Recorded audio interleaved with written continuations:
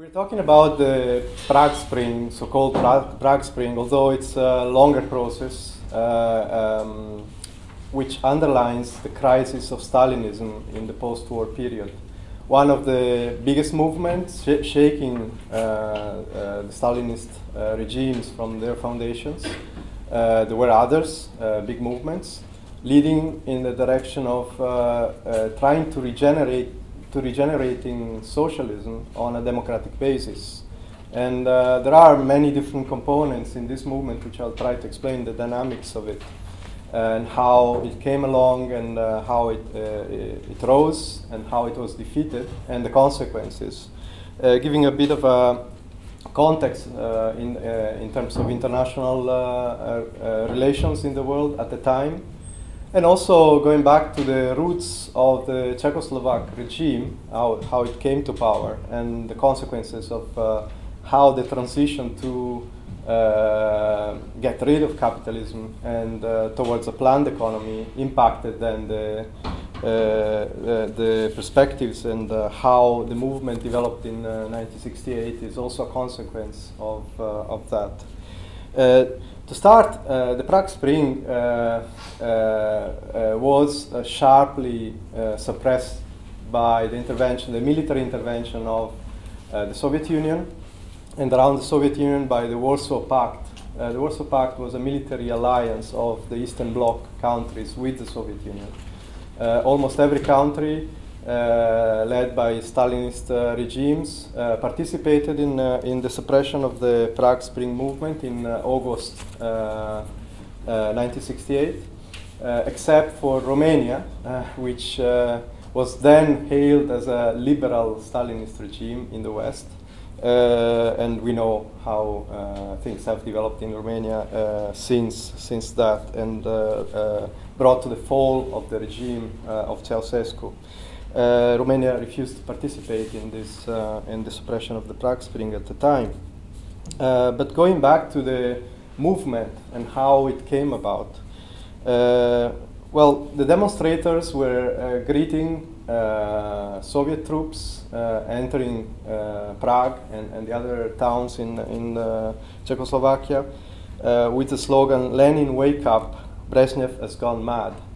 And that kind of epitomized the psychology of the mass of the people in this movement. They, most of the students, the intelligentsia, and the workers who were participating in this big wave of mobilizations had in mind a target, which was not the idea of going back to capitalism. This is a kind of myth that has been created and has been also fueled by the posterior evolution of the leaders of the Prague Spring, Dubček first, for example, who supported the so-called Velvet Revolution of 1989, and basically the whole movement towards the restoration of capitalism. But at the time, it was a different thing. And the aim of this revolutionary mobilization was to challenge the domination over society of the bureaucracy, of the Soviet bureaucracy. There were no formally not Soviets in Czechoslovakia at the time, or even before.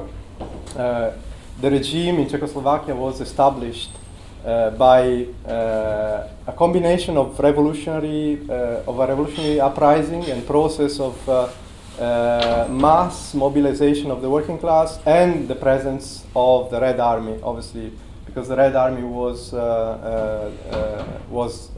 the liberator troops entering Prague and the Czech Republic in 1945, in May 1945, and chasing, formally wiping out the last Nazi resistance of occupied Czechoslovakia. So basically, the regime coming out of that period, of that process, was a combination of revolutionary features by expropriating the capitalists who collaborated with Nazi Germany occupation. Most of them, they were expropriated, their properties were expropriated, were put under workers' management and control for a limited period of time in the transition between 45 and 48. All the workers' organization exploded in terms of membership, strength, roots in the working class. It was an impressive show, but it was dominated by the Communist Party, which was following Stalinist line in the whole struggle against Nazi occupation, the anti-fascist struggle, and then in the transition from 45 to 48, defending the idea of creating a people's republic, a sort of hybrid between bourgeois democracy and socialism, without pushing further the transition to the abolition of capitalism. And the abolition of capitalism was brought about by a combination of the internal revolutionary wave, the strength of the communist movement and the Communist Party, which was dominating the trade unions, the working class, with a crushing majority, because of the role they played in the resistance movement before, and a combination of the international relations between the big powers, which also had an impact in shaping up the whole process from 45 to 48. In the previous period, when the liberation happened, after the uprising in Prague, which saw an important mass participation of the workers of Prague for 5 days of fierce fighting, and hundreds of people were killed against the Nazis. The uprising in Prague was the biggest show of workers' power in arms, workers in arms, with the militias organized by the Communist Party and the other anti-fascist parties. But the whole process was frozen by the Stalinist leadership, with the idea that the most important strategic asset of which would defend or screen the Soviet Union for future repetition and allow the Soviet Union to rebuild itself after the destructions of the war, was guaranteed by the alliance with the Allied powers, Britain and the United States in particular, the anti-fascist alliance, the three big powers alliance, as you want to call it. And so Stalinist Soviet Union and Stalin in particular were pursuing a policy of appeasement with the so-called democratic powers of the West, which had as a casualty a number of the development of the process of the revolution in the post-war period. In a number of countries which were occupied by the Red Army, and because of the relationship of forces between the working class and the ruling class, and the presence of the Red Army and the armed workers, the armed militias, the armed partisans, and so on, the relationship of forces was so favorable to the revolutionary side that the reaction didn't really have much social base to base themselves upon. In other countries, where like Italy or Greece or France, for example, which were established in the pact between Stalin, Churchill, and Roosevelt, and then with the Americans in general, because Roosevelt died at some point. They established a partition of the world in spheres of influence, and Eastern Europe was to be part of the Soviet sphere of influence. The other countries, although they experienced and went through analogous and even stronger in certain ways revolutionary waves in the struggle against fascism, were to be preserved as part of the sphere of influence of US imperialism or British imperialism, in a way of preserving their capitalist setup, their capitalist constitution and state. And therefore, the policies of the Stalinist Comintern before the dissolution of the Comintern, which, by the way, was decided by Stalin in May 1943 as a gift in an exchange to his democratic imperialist partners, by suppressing the Communist International. The message was, we're not pursuing the development of revolutionary overthrow of capitalism throughout the world. The Communist International was dissolved in May 1943 as a consequence of this policy. That policy also meant an adaptation of the communist parties to the national liberation struggle, trying to present and trying to portray the national liberation struggle as a national struggle against Nazi occupation. And that, in the case of the Czech and Czechoslovakia in general, revolution of 45-48 meant a coalition government with the remaining bourgeois parties in a situation where the bourgeoisie fled with the Nazis. There was no alternative armed power in the country other than the Red Army and the partisan armed militia. But the Stalinists collaborated and propped up and allowed the rebuilding a number of bourgeois parties, a number of petty bourgeois parties, and together with them in a coalition government staged a sort of fiction of bourgeois democracy for a number of years until the international situation changed. I don't have much time to go into that, but there are elements of revolution and counter-revolution in all these processes, and the strength of the Communist Party in the Czechoslovakia, which was immense. The Communist Party came out of the resistance war as the main force. In free elections in 1947 got about 40% of the vote. The party went from 28,000 members in May 1945 when the Prague uprising happened and the liberation happened, to about 750,000 members by December of the same year. So just imagine this enormous movement, the working class swelling the ranks of the Communist Party and strengthening the leadership of the Communist Party. In all this process, we have a contradiction between a revolutionary push from the working class, expressed in the structures of the Communist Party and the trade unions, the revolutionary trade unions that were built in the process of the anti-fascist struggle, and then became a huge, powerful force in 1945, in the second half of 1945, reaching more than 1.5 million members, organizing the whole working class. A huge movement of workers' councils developing, but obviously all this movement, which had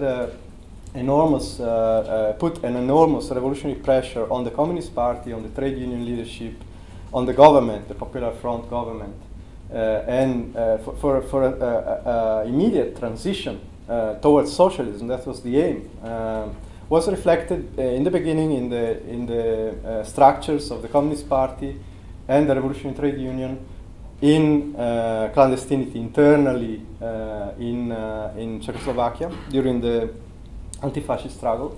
But then the leadership of these structures were completely overruled and substituted by the exiled leadership, which was based in Moscow, came back and stepped as took the position of leadership. Their policy was to freeze the revolutionary process and prevent a revolution to happen, to keep it at the stage of a national revolution, keep it at the stage of a people's republic, which would not mean, for example, the establishment of a planned economy and the expropriation of capitalism. But under the pressure of the working class, they had to, even the bourgeois, had to agree to a number of measures that were pointing in the direction of a planned economy. They even agreed to an emergency economic plan, a 2 years plan, to re-establish the productive forces of Czechoslovakia after the war, and a sweeping movement of support to nationalizations measures, going from the heavy industry to the banking system to distribution, to all the aspects of the economy in Czechoslovakia developed very rapidly after the liberation occurred. It was a spontaneous movement of the working class.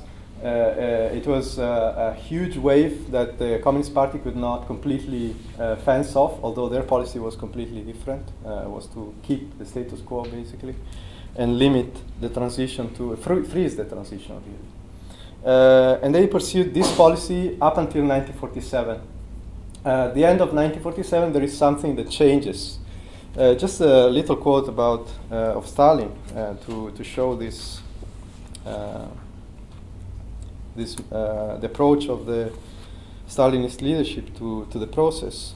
In November 1944, but that is reiterated with many declarations afterwards, Stalin stated that the alliance between the USSR, Great Britain, and the United States of America is founded not on casual, transitory considerations, but on vital and lasting interests. So basically, the Soviet Union, the worker state, the revolutionary heir of October, according to Stalin, had strategic and long-lasting interests in an alliance with the main imperialist powers coming out victorious from the war. Obviously, that wasn't the case. The behavior of the U.S.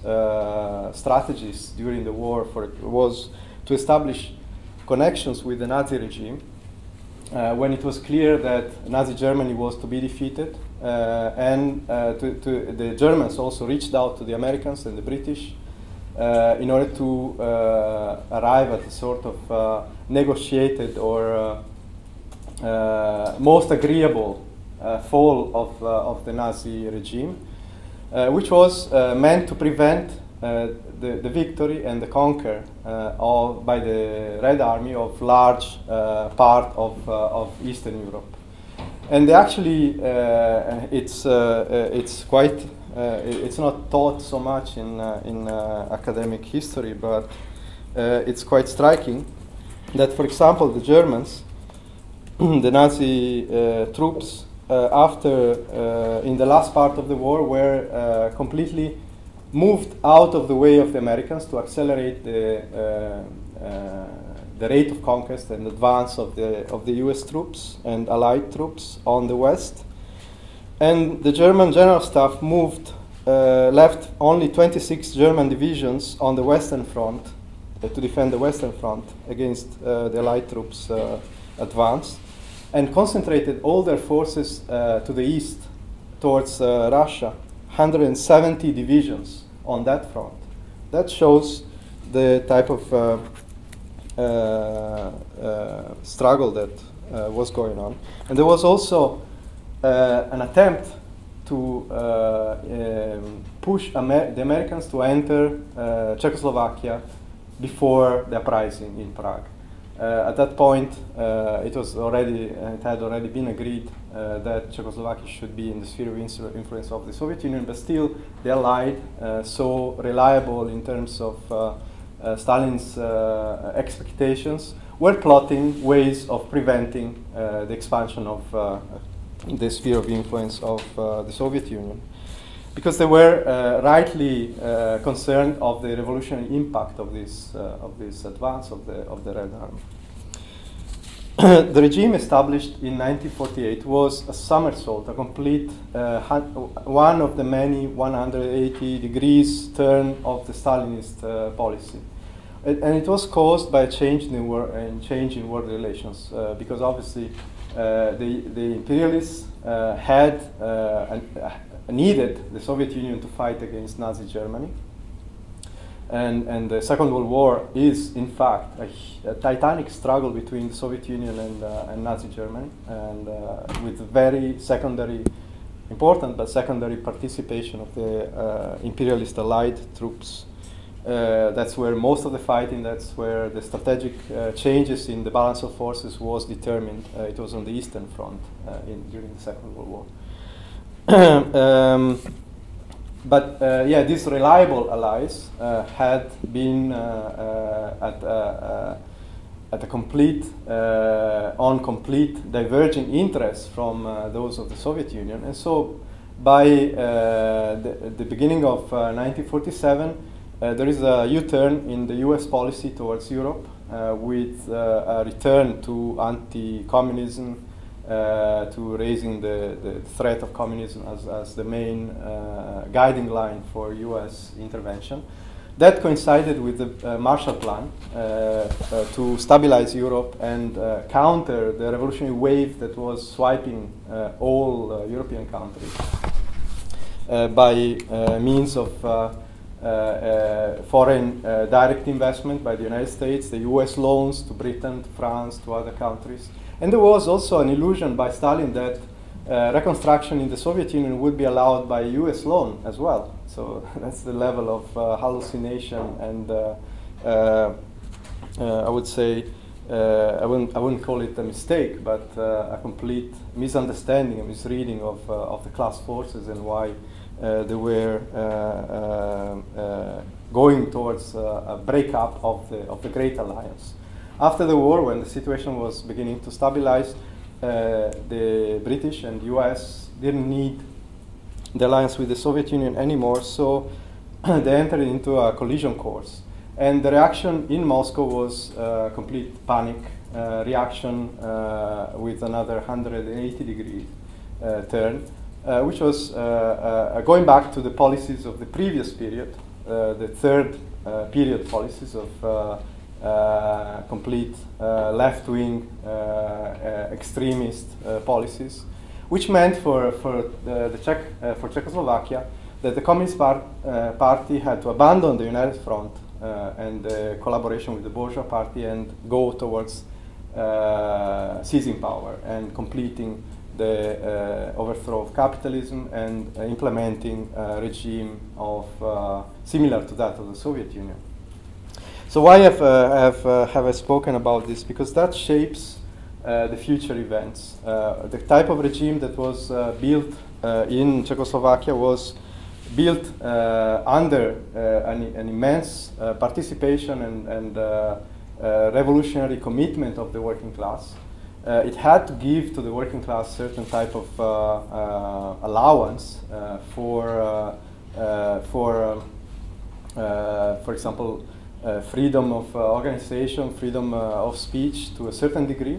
But by the turn in 1948, in February, when the Communist Party seizes power in Czechoslovakia, they do that with a massive support on part of the population. So there are elements which are reactionary and elements which are extremely progressive in all this process, and they establish a regime which is based on the economic plan and the expropriation of the economy to the image of the existing Soviet Union regime, a regime that we call and we characterize as Marxist, as proletarian Bonapartism, in the sense that the working class is nominally the ruling class, but it has been expropriated by a bureaucratic apparatus which is embodied by the state, and this huge bureaucracy expropriates the political rights of the ruling class. So the working class, which was part of this enormous revolutionary ferment before 1945, is reined in by the Stalinist leadership and passivized, and all the energies of the working class in Czechoslovakia were turned on the internal front, on the economic front, to fight for meeting the economic plan, to reestablishing the basis of the productive forces, demanding huge sacrifices, which the workers willingly went along with. So that shows the level of support that the Stalinist leadership had enjoyed at that time amongst the mass of the population in the Czech Republic, especially the working class, but also the peasantry and so on. A number of reforms were granted, which were based on the national expropriation of the economy. For example, by establishing a plan in agriculture and distributing the lands and that were expropriated to the German collaborators and the Czechoslovak ruling class, and the introduction of a planned economy with the nationalization of almost everything. Very little was left to be nationalized. 20 years later, what happened that provoked this huge revolutionary wave against the most oppressive aspects of that regime? In order to discipline the working class from 1948 onwards, there is a process of Stalinization of the party, which means a number of purge trials, a number of leaders or people who had authority because of the role they played in the liberation struggle, but were still putting forward the line of mobilizing or resting on the active participation of the working class, were targeted and removed, and the push by the communist leadership, which enjoyed of this huge, enormous authority because of the role they played in the previous period, the Stalinists, effectively managed to control the process, the revolutionary process, and to divert the energies, the revolutionary energies of the working class onto the internal front, on the economic field, and so on. But that was at a huge cost. It was at an enormous cost from the point of view of the quality of life, of the conditions of life of the workers, and so on. They paid an enormous price in raising up again the Czechoslovakia to the levels that were the productive forces were at before the war. In the early 1960s, there is a slowing down of economic growth. All the benefits of the planned economy started to wear out because of a number of reasons. There is the policy by the Soviet Union of throwing out technology out of the countries that were liberated, especially Germany, but also other countries, including Czechoslovakia, machinery and so on. There is also the wearing out of the existing machinery and the problem of underinvestment in the planned economy. Also, the economy was paying a price for the policies of the Stalinist Communist Party in the previous period. For example, the Czechoslovak communists, they supported the idea of the deportation of all the German-speaking minority of Czechoslovakia. They were accused of collaborating with the Nazis. Only in part this accusation is true, especially regarding the ruling class. Obviously the German minority, Czech minority, speaking German, were a disproportionate part of the Czechoslovak ruling class, and they collaborated actively with the Nazis. But it meant also the deportation of about 20% of the working class out of Czechoslovakia, 20% of the working class. And a lot of these workers were not fascists or were not fascist collaborators. They just happened to be German, part of the German minority. That opened holes in the planned economy because a lot of these workers were specialized workers, and they could not be substituted just by recruiting new layers of the working class out of the peasantry in Slovakia or in the Czech Republic. There were other problems.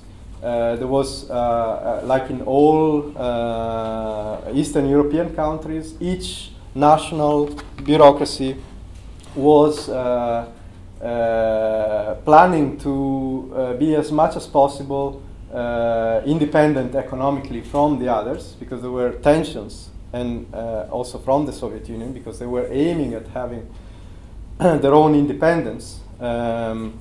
And that provoked conflicts and frictions throughout the Eastern European bloc, and important conflicts, like for example the Tito-Stalin clash between Yugoslavia and the Soviet Union, but also other minor frictions and conflicts between national bureaucracies. So they were aiming at developing their own particular base, and in the Czech Republic, the Communist Party enjoyed of a massive support, as we have seen. So they had a social basis to base themselves upon. They tried to counter the slowing down of the planned economy, which was a planned economy applied with bureaucratic methods to an economy which was particularly more developed than that of the Soviet Union, for example. Already starting from a level, even after the destructions of the war, an industrial level which was of a qualitatively different level from the backward productive forces of the Soviet Union. So the bureaucratically planned economy, which was aimed at developing heavy industry and so on, didn't really manage to develop in an harmonious form the whole economy like in the Soviet Union, but even worse than in the Soviet Union, it ended up into a crisis in the early 60s, which provoked a crisis within the Communist Party in the Czech Communist Party. The crisis practically brought to a stagnation, and there was a problem of consumer goods not being available. So all the efforts and the sacrifices of the working class were exposed. The working class didn't really see a benefit in continuing that. And the bureaucracy was divided on how to face this. To this, also international developments, the crisis in the Soviet Union, the exposure of by Khrushchev, which destabilized the confidence in the Communist Party of the Soviet Union in all around the world, by exposing the crimes of Stalin and so on, the de-Stalinization, which was then applied in all the other countries, the satellite countries of the Soviet Union. The then leader Novotny of the Communist Party, the Czech Communist Party, attempted a number of reforms, but these reforms were not successful. They just brought to even a bigger crisis.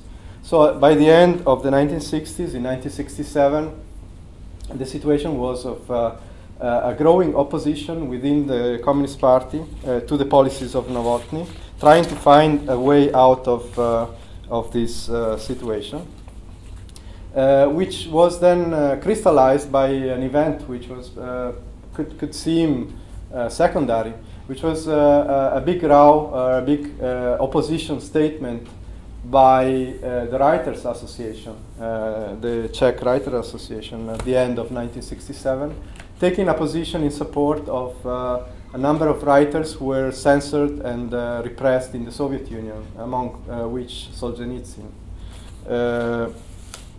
So there was this public position taken by the Writers Association in Czechoslovakia, which was suppressed in an extreme, stupid way by the Communist Party leadership. Some of these writers were victimized. Some of their papers were closed down, and so on. And that ignited a movement by the students in solidarity with the intelligentsia, a movement which was heavily repressed,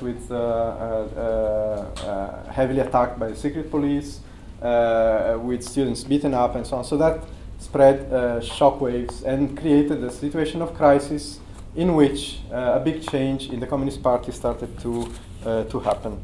The change was the removal of Novotny. This big opposition within the bureaucracy was getting more and more support within the party and the trade unions and so on.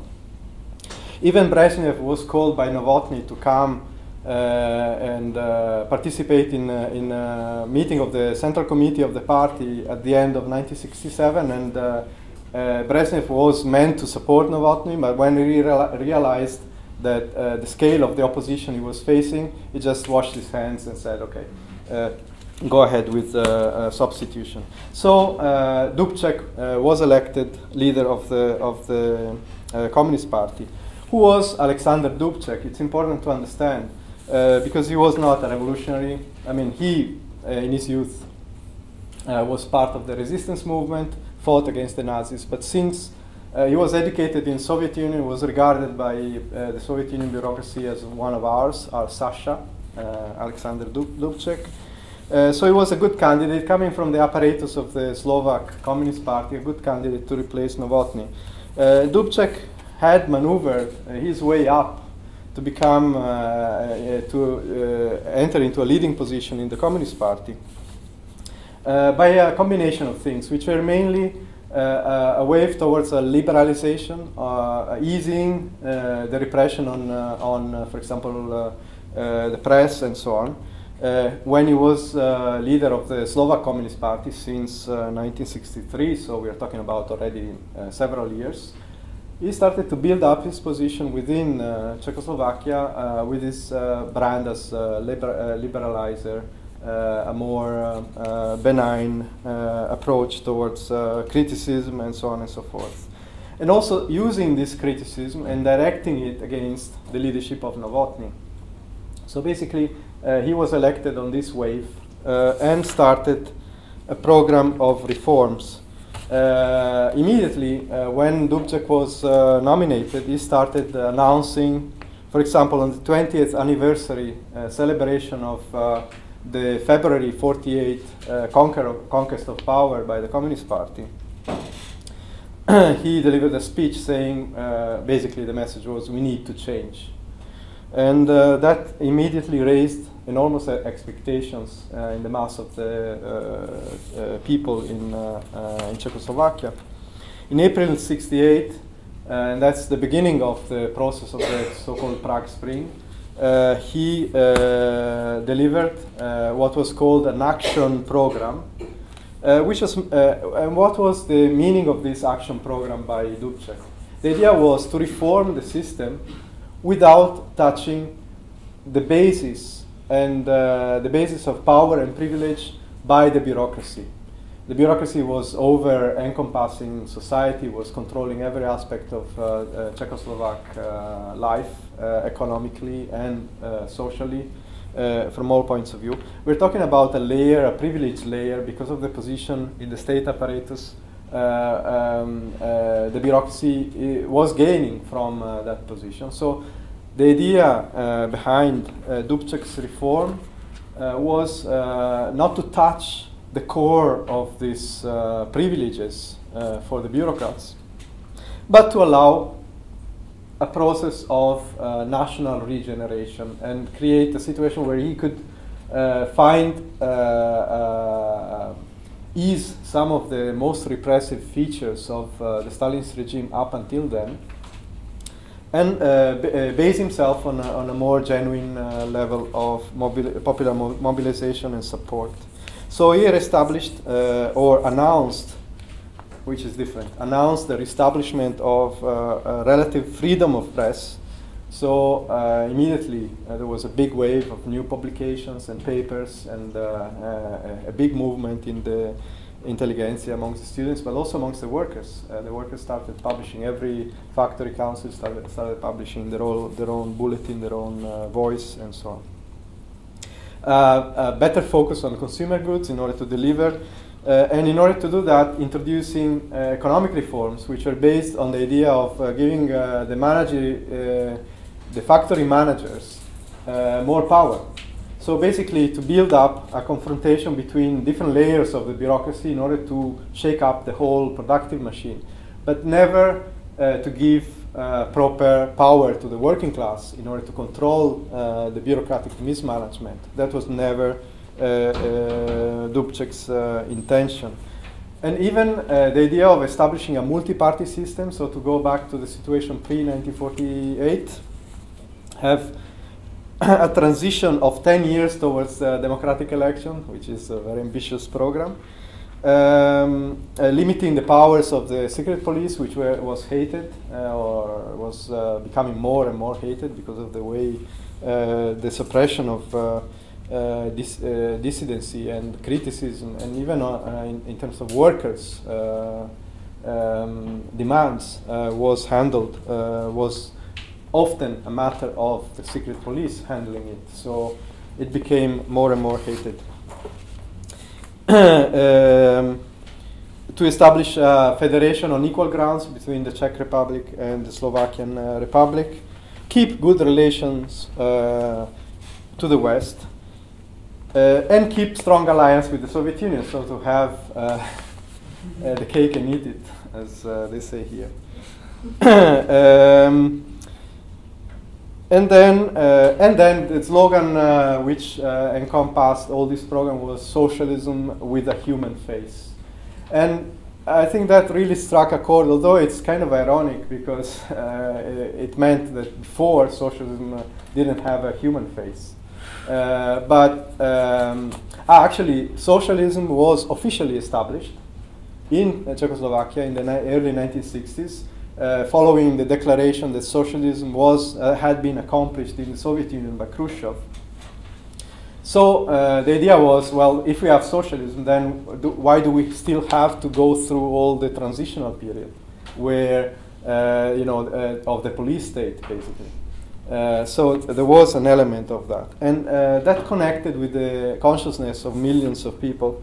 Dubček enjoyed enormous support. There was at some point a poll which gave Dubček 78% of support. The slogans in the demonstration were Dubček, Svoboda, the president, the new president, kind of twin figure with Dubček in leading this process. Non-party organizations were tolerated.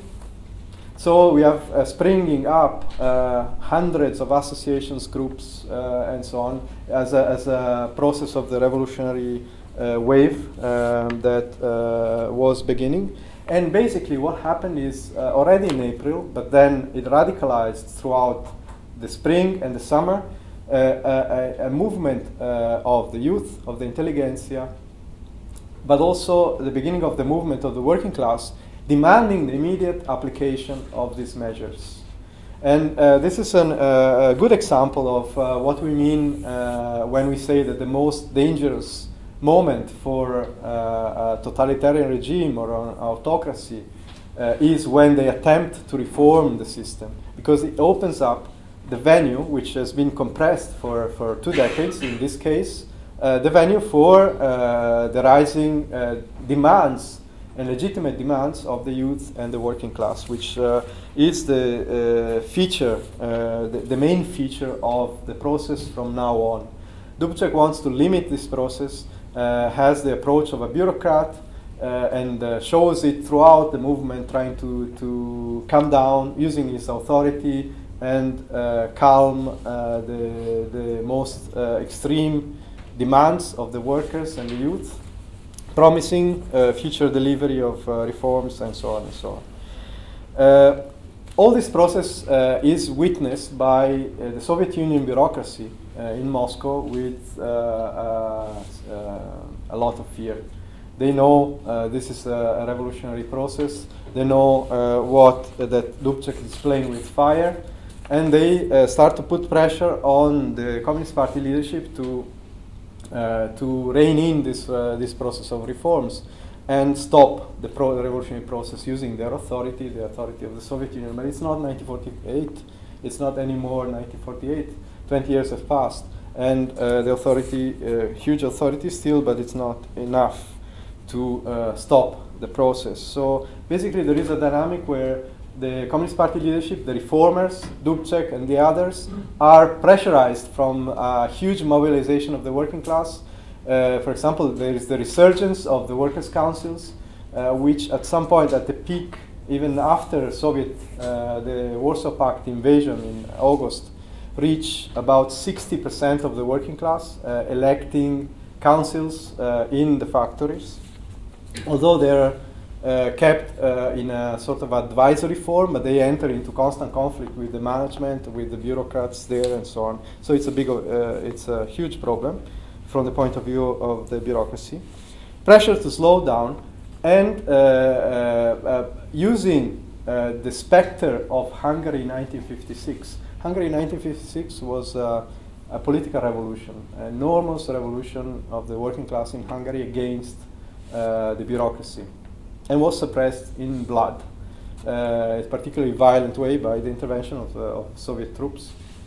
So Dubček and the other leaders were using that example, which obviously everyone knew about, as a way of scaring the working class and the youth into not exceeding too much, not limiting their criticism, not to attack the Soviet Union, not to attack the Communist Party, not to limit the criticism, and so on.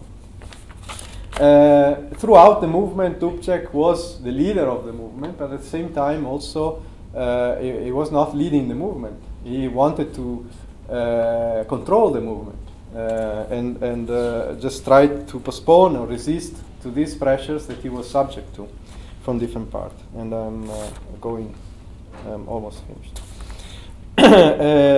So the process was abruptly interrupted by the intervention of the Warsaw-backed troops, mostly from the Soviet Union, but also from all the other countries around.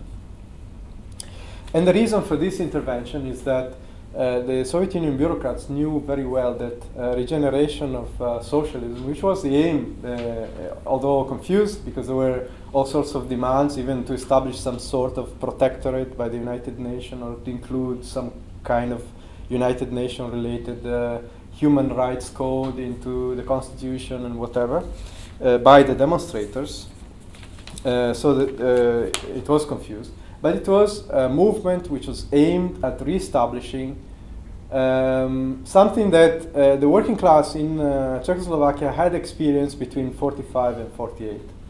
Because they had, for a short period of time, experienced not workers' democracy, fully fledged workers' democracy, because that would be a bit too much, but they have experienced the power of the mobilization of the working class by defeating the Nazis first, and then by pushing the whole process towards the overthrow of capitalism throughout from 1945 to 1948. So the traditions of 1945 to 48 come back. The workers' councils, the works council, as they were called, which had played a part in the management of industry for the first 2 years after the liberation, were re-established by the workers. The revolutionary process was getting out of control, and therefore the Soviet Union bureaucracy decided to step in, and the invasion was aimed at suppressing, putting a stop to this process. But the process was so radical that even the intervention of Soviet troops could not stop it altogether. The Soviet troops enter in the night between the 20th and 21st of August and are met by these demonstrations, mass demonstrations everywhere. Dubček's advice or lead is do not resist the troops. So basically a complete capitulation. The leadership of the Communist Party is taken away. Dubček and the others are taken away. They are taken to face-to-face chat with Brezhnev and company. And they come back a few days later when it's clear that just the intervention of military intervention is not sufficient to stop the process, are brought back in to spend their faces, to use their authority and so on to help the stabilization of the process. They sign a deal. One of the leaders actually refused to do so, and that's to his credit, but all the others capitulate to this Soviet intervention and sign a deal which is it's called the Moscow Protocol. Basically, it's a process of reestablishing the rule of the bureaucracy over Czechoslovakia. So just to finish in 2 minutes, the process is not finished there, but obviously the revolutionary wave is left without any leadership. The leaders capitulate completely and withdraw from the positions they have taken. They join the normalization process. Dubček himself is still left as the head of the Communist Party for the next 8 months. And that's how long it took to the Soviet Union to bring down the revolt in Czechoslovakia. It took 8 months. By April 1969, the movement is demoralized. The factory councils dissolve themselves because they don't see any possible development of that. The revolution is defeated, and Dubček is then removed and chucked away. He wasn't even killed. He could play his role in the 1989 Velvet Revolution just as a private citizen coming back from the past glory and so on. The impact, the long-term impact and consequences of this defeated revolution were very important. A crisis in the communist movement everywhere with splits, and for example, the Italian Communist Party lost about 300,000 members as a result of the repression in Czechoslovakia. It was a huge party, 1.5 million members at the time. There was widespread demoralization, but I think the most long drawn impact of the defeat of the Czechoslovak movement was on the bureaucracy itself, because basically I think the bureaucracy in Czechoslovakia and in all the neighboring countries realized that there was no easy way out of the crisis of their own system and started looking at alternatives. And these alternatives were not the revolutionary regeneration of socialism, which would mean them losing their own privileges, but looking towards a way of achieving the goals of Dubček, therefore to reform the system by maintaining their own position and without threatening their own position. And the experience of Czechoslovakia in 1968 showed that that was not possible. That was not possible as long as the Soviet Union was still there and as long as they could intervene in this way. So they started looking for alternatives, and that's the reason why the transition after 1989, when a new crisis emerged, starting from the Soviet Union and reverberating throughout the Eastern European bloc, and then also having a rebound impact on the Soviet Union, a very complex process. In this process, the bureaucracy went along all the way towards the perspective of capitalist restoration. And it was they played a leading role in the process towards capitalist restoration in Czechoslovakia, which Dubček in his last years tried to oppose. Although he supported the Velvet Revolution, he opposed the partition of Czechoslovakia into Slovakia and the Czech Republic. But that was just the last utopian stand of failed reform and not a revolutionary. And the consequences of the defeat of 1968 Prague Spring have played a long way in deciding the direction of the transition in Eastern Europe 20 years later. I'll stop there. Thanks.